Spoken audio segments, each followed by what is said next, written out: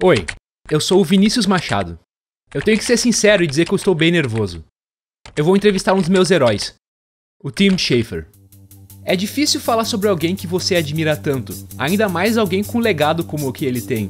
Ele começou na LucasArts e junto com o Ron Gilbert e o Dave Grossman, ele fez alguns dos melhores adventures até hoje, os dois primeiros Monkey Islands e Day of the Tentacle. Ele também dirigiu sozinho outros dois clássicos do gênero, Full Throttle e Grim Fandango. O Tim Schafer acabou deixando a LucasArts para fundar a Double Fine Productions, onde ele começou a explorar outros gêneros como a plataforma em Psychonauts e a mistura de ação com estratégia em Brutal Legend. Quando foi decidido que eu iria entrevistar o Tim, eu não sabia muito bem por onde começar. Eu podia passar horas falando sobre os personagens dele, como Manny ou a Maureen, e eu queria falar sobre como o início de Full Throttle consegue, em um pequeno monólogo de 30 segundos, estabelecer toda a premissa e estilo do jogo. Mas eram assuntos demais para o que seriam de 10 a 20 minutos de entrevista. Os jogos dele conseguem combinar inspirações muito diferentes, e ainda assim entregar uma experiência coesa. Grim Fandango mistura filmes noir com arquitetura art deco e o Dia dos Mortos mexicano. Full Throttle mistura os motoqueiros do Sem Destino com os desertos de Mad Max e o protagonista sóbrio de Yojimbo. Foi daí que eu tirei a ideia de explorar o processo criativo dele, de identificar coisas interessantes nos jogos dele e transformar em uma única pergunta: como você faz isso?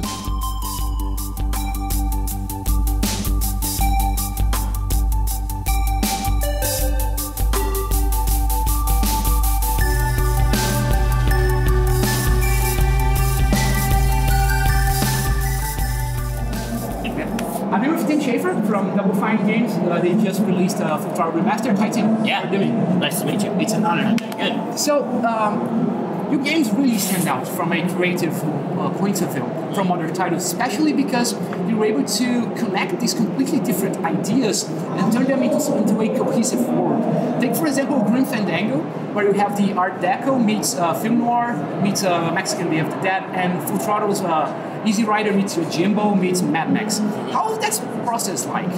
Well, I think of it as being in our company as being an inspiration-driven company. Where the number one thing that gets us started on a project is just like an inspiration, which means something that inspires us, and that comes from what we're excited about in the moment. So when I made Grim Fandango, I studied folklore in college, and I loved Mexican folklore and Day of the Dead, and I was reading a lot about that, and it just like so many really vibrant images come. They talk about the 4-year journey of the soul, and I was just like, wow, there's a story about how you use this bowl of blood with a chicken head in it that would float around and point the direction you should walk. And I was like, this sounds so cool.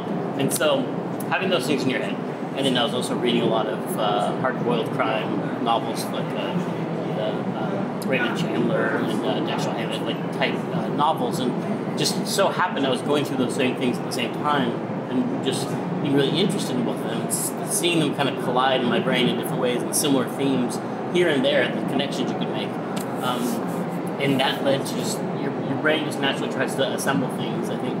And if you take in a lot of things and you read a lot of books and you watch a lot of movies, you play a lot of games, your brain just naturally starts to reform them in your head. So that's where it comes from. It's basically just by pursuing the things that I'm interested in, the things that I like, and just going down, following those paths, it eventually leads to your brain putting together one of their own. Okay, so if that makes sense. No, that makes a lot of sense. You actually answered a second question I was going to make. No, that's okay. I have plenty of questions.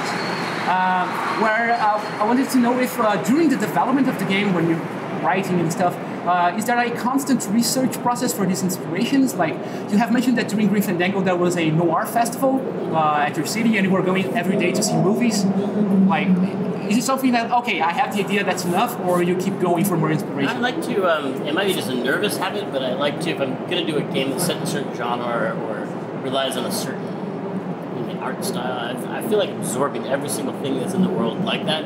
For one thing, I don't want to just repeat what's already been put out there. I want to start from wherever the last thing left off in a way, just take it all in, take in every single film noir movie I can. I still haven't seen them. There's many great film noir movies to watch and books to read, of course, but just filling your brain up with that stuff is, I think, an important part of the process, and it also helps you feel less nervous about not getting any work done in the beginning, because when you first start a project, you're like blank slate of paper, and you're like, I'm going to go watch a movie. And it makes you feel like you're still getting work done even though you're not. Because sometimes your brain has to churn on an idea for a while before it ever goes in.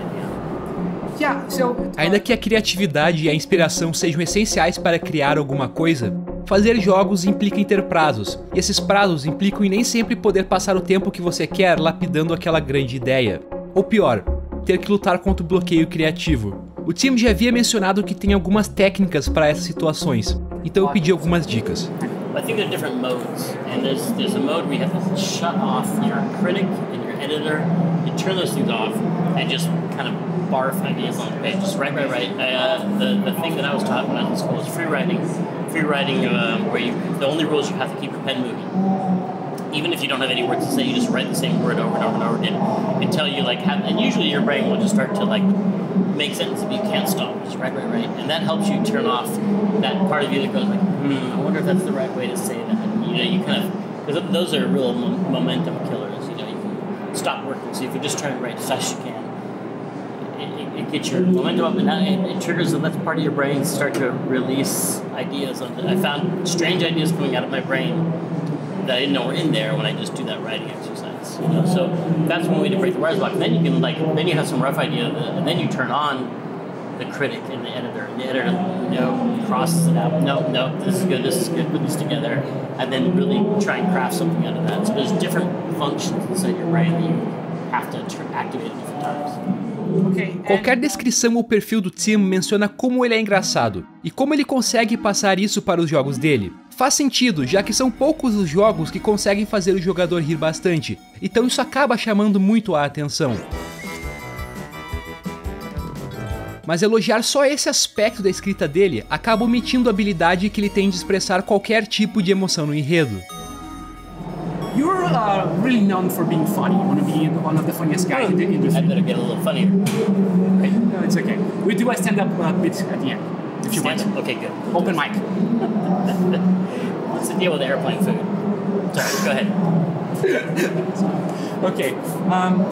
But I think, so coming back, you were really known for being funny, but I think that's kind of underselling you, because you have a really good tone control throughout your entire game. I recently played for Throttle Remastered on stores now, and it's really amazing how you have this tough biker in band, and at the same time you can have tiny little jokes with remote buddies, and it works. And on Psychonauts especially, where you have this creative, vivid worlds, and then you go and find one of the extra story bits where you talk about dementia or abortion. Do you have any process to? We talked about that, right? don't test me. I forgot some of those, but okay. Yeah. I mean, a lot of that is because writing happens at multiple levels. There's the high concept, like a biker on the run for a crime he didn't commit. That's not a comedy setup, right? That's the high level concept for the game. And then there's some scene structure things that are also very serious. But then you get down to here's a scene, here's a dialogue, and then here's what happens when you click on a bunny, And at that level, I feel like it seems more appropriate to have jokes happen because you can do ridiculous stuff. You can affect that change. That's the stuff the player is in there like a wild card, And I think you have to respond. For me, you have to respond with comedy to the crazy things the player tries to do. And then that fits in a framework, a serious framework. And that's just, I don't know if I'm not saying that's the best way to do it. That's just the way it's always seemed natural for me.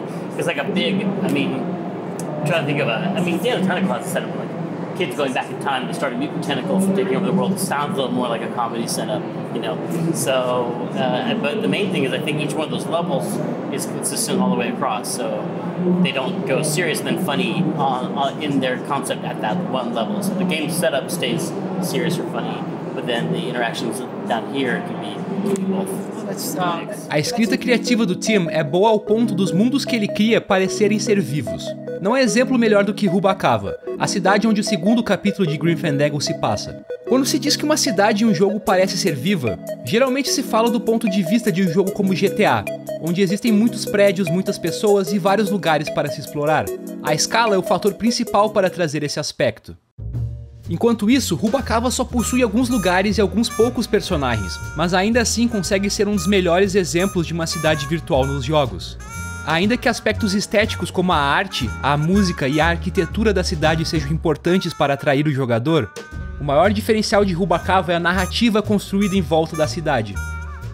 Quando Manny chega em Rubacava pela primeira vez, ele logo consegue um emprego em uma lanchonete. Logo após isso, o jogo pula um ano, e podemos ver que Manny construiu um império, sendo dono do próprio cassino que ele construiu no lugar da lanchonete. Esse pulo no tempo é essencial para a narrativa da cidade. Ainda que o Manny tenha passado um ano em Rubacava, o jogador ainda não a conhece, mas ainda assim, em cada lugar e com cada personagem que o jogador interage, ele é tratado como um velho conhecido. Ao invés de sermos apresentados à cidade através de diálogos expositivos, nós vamos descobrindo ela através de pequenos momentos. Vemos que Manny passa horas no cassino relembrando os velhos tempos com seu sócio Glottis, troca flertes com Carla e declama poesias no porto junto com seu amigo Velasco. Juntos agora. Ela brilhou, pálida como a morte. E eu ali, entregue a minha sorte. Fiquei pensando como o mesmo luar, que meu coração, como a brisa tocou, era aquele que fazia brilhar o Recife, onde ela se espatifou. Tim faz com que o jogador se sinta mais como um velho amigo da cidade do que como um recém-chegado. Well, it's a couple of things. One is really inspired by Casablanca. Casablanca is a town like that where like it starts off and like when Peter Lorre is talking to Humphrey Bogart, you can tell they've lived in this town for a long. They know each other.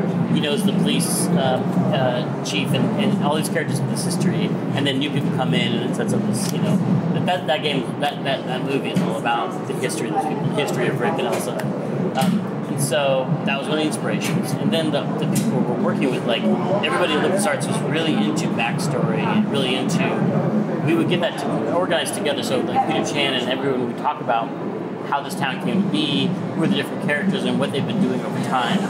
And artists like Peter really like to think through the story of what they're drawing. It's not just like it was drawn, like it happened, it was all built in one day. It was like, well, first there was this part of town, and then that was really popular, and then it collapsed, and then this other part of town. Like if you look at Full Throttle, here's the town of Melonweed, and it started to sink into the mud, and so they just built buildings on top of all the buildings, you know, and that's something that he likes to think through when he does the story. Even simple things like asking, like, where's this character go to the bathroom? Like, he thinks about these things and tries to make his environment look like someone actually lives there. And then when you're doing the third thing is doing the writing, is to try and know what the backstory of the characters and all their relationships to each other is, so that you can just jump in like people do with these stories and these histories. So you don't start a conversation with someone in town that you've lived in for 20 years by saying, hi, what's your name? Like, you start with that history. And I think the players can catch up really fast. They can be like, oh, I sense there's something going on with these two, you know? So you just give the player the benefit of the doubt that they'll be able to figure it out. And it evokes much more. When you talk about a little history, like even just Domino talking about Manny punching him at a Christmas party, like I feel like you put little touches like that in, people imagine even more. They imagine much, much more, and they fill that in. And that's what makes the environments and characters and social situations really come alive for people. Okay. Os jogos mais famosos do Tim são os seus adventures. O adventure é um gênero que se destaca por focar muito em narrativa e exploração, tanto que é raro algum deles possuir algum tipo de combate. Os desafios desses jogos geralmente vêm na forma de quebra-cabeças e problemas de lógica, que são usados para intercalar os momentos da história e cadenciar a narrativa. Os adventures do Tim sempre prezam por ter quebra-cabeças com um propósito na história, e que eles ajudem a guiar a narrativa. Mas e quando ele está fazendo um jogo de outro gênero? A narrativa continua sendo sempre o foco? I mean, each game is different. and sometimes we approach it differently, like with Iron Brigade. You know, Brad Muir made that game, and that was an experiment. Like, let's just go for the mechanics and build up from that. So you usually don't start just abstract mechanics. But he had an abstract mechanic idea he wanted to do, and then when it was all figured out, I came and I wrote a story for it, and I wrote all those cutscenes for it, and that I feel like that worked too. You know, you could do that too. It just that game wasn't emphasizing story and characters. Like, I don't know if that's where you play it. I think you play it more for, you know, the multiplayer mechanics of it. But it was fine to do that way. It was fun to have that challenge of like, here's a good guy and a bad guy, and figure out why they're fighting each other. You know, that was a fun challenge to do. Okay, Tim. Até agora nós só falamos do Tim e do processo criativo dele, mas parte do que faz os jogos dele tão interessantes é a equipe que trabalha junto com ele. Tanto na LucasArts quanto na Double Fine, o Tim sempre teve a ajuda de pessoas muito talentosas. Desde a direção artística de Peter Chan, até as trilhas do Peter McConnell e as habilidades de programação da Anna Kipnis. Mas trabalhar em equipe às vezes significa ter que convencer os outros a seguir a sua visão, ou ter que deixá-la de lado por um tempo. Saber qual ideia vale a pena lutar por nem sempre é fácil. Well, I mean, I think there's a part of your brain that knows when there's certain things that might bother me about a game, like, oh, really, it has to be this way. And I feel like I know that I'm not able to compromise on that. And if I know those few things, I can let go of almost anything else. So, and if you keep it to like fewer than 5%, like so 5% of things I'm just gonna like, look, I don't even know if I can explain it to you guys, but I have to have this 5%, and then like 15% of stuff or a big chunk of stuff that you can kind of negotiate with other people and talk back and forth until you reach a consensus. That stuff. And then there's another chunk, whatever's left is just like, I'm okay with whatever the other people want to come up with, And as long as the stuff you're really putting your foot down is a small percentage, and I think that helps you work with other people. Because everybody has that little piece. Yeah, and are you lenient with other people putting their feet down?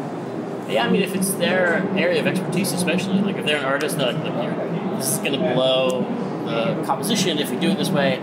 And you might explain, like, well, I need that because I need the player to know there's a door over there, so we have to show the door. And then the artist any craftsperson can usually figure out a solution that will get you what you want. Like, we need the light to shine on the door, so the player needs to go through the door. It's like, well, that will blow the lighting unless we add this other light, or the programmer's like, well, that many lights will blow the frame rate, but if we get rid of this other thing, we can afford the light there. And so that's the fun thing about making games. You're all trying to solve this bigger problem together, and as long as you identify not just, this is the way I want you to do it, but here's the goal, here's the thing we all want the player to go through the door, then everybody can get like, I have a solution to that, I have a solution, and figure out a solution that works for everybody. Nos últimos anos, a Double Fine deixou de investir em produções de grandes orçamentos e passou a focar em jogos menores. Essa decisão resultou no Amnesia Fortnite, que é um evento onde membros da equipe se dividem em outros grupos e criam protótipos dos jogos que elas sempre quiseram criar. Os melhores protótipos do evento são escolhidos para serem os próximos jogos a serem desenvolvidos pela empresa. Antes disso, o Tim era o único diretor de todos os jogos da Double Fine, mas agora ele se vê numa transição para um papel de mentor. I think we've always wanted to have a company that's about creativity, and I think you can't just have that be one person's creativity, or it's not really about creativity, it's more about yourself. So I think we started with Amnesia Fortnite is bringing out and nurturing creativity in the team. And I think it's great that they all get their chance. I think creativity, I think individuality is a big part of creativity, and I think expressing your unique, vision to the world is part of that. And so letting other people in the company do that, I think, is essential to who we are. And I'm definitely not trying to make them in my mold at all. Like I think, you know what I mean? No, I mean it's an important thing because I think, like we're talking about with Brad, and making sure that was Brad's game. And I think. The main thing to me is about making games that, only the game has that personal stamp on it. Whoever made it, I think it should seem like only that person or that group of people could have made it at that time in that place. Group Fandango only could have been made by that team that was working with Lucas in the 90s, you know what I mean? And Full Throttle, just like who we were, what age we were. Like I think by being that personal, that's what makes them special and memorable. In some ways, by being really specific, they become more universal. Can't really explain why, but it's just what we've always felt. Entrevistar o Tim Schafer me fez ver os jogos dele de outra forma. Full Throttle e Grim Fandango foram alguns dos primeiros jogos que eu conheci. E essa conversa me fez perceber o quão importante eles foram para moldar o meu gosto. Muitas das características fortes dos jogos do Tim são valores que eu ainda me encontro buscando em outros jogos. Aspectos como mundos diferentes e criativos, saber quando fazer uma piada e saber contar uma história interessante. Sempre há aquela dúvida se o seu herói é quem ele realmente parece ser. Felizmente, ao vivo o Tim é a mesma pessoa que ele é em frente às câmeras. Ele está sempre brincando e fazendo piadas, sendo gentil e educado com todo mundo. Durante alguns momentos da entrevista, eu até me senti como se eu estivesse conversando com um velho amigo. Ele é uma das pessoas com um dos maiores legados da indústria, e está sempre querendo compartilhar sua experiência com outras pessoas. Mas a maior vontade do Tim é de criar coisas novas, explorar seus interesses, sempre buscando aquela inspiração que vai dar origem a um novo jogo. Então, antes de nos despedirmos, vamos ver o que a Double Fine está produzindo no momento. Okay, Tim, stage is yours. Do your plugins. My plugins? Hey, Full Throttle Remastered is out on PlayStation and Steam and GOG right now. There you go. And Psychonauts, it's coming out now? Yeah, Psychonauts 2, we're still working on that one. Yeah. Okay, man. But you can watch our Amnesia Fortnite videos on YouTube. We're showing it like in-depth look inside the creative process of our company. That's going on right now. That's great. Thanks so much. Awesome. Thanks for talking. Bye.